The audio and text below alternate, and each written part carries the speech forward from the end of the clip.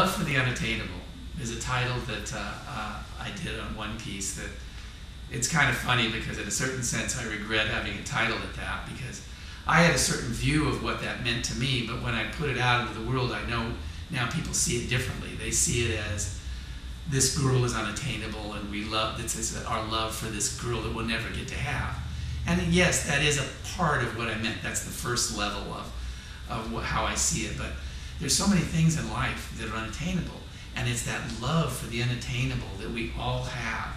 And it's true about everything in life. It's true about life itself. We can't obtain life. We're not going to keep it. Youth, in this picture, you look at this girl and she's young and youthful, and she's unattainable even to herself because she can't stay this way. And she may not even know how beautiful she really is. And it's the day itself where you have the sun coming in and hitting her, and it's cutting a shadow right across her face where her head's up just coming out of the sun.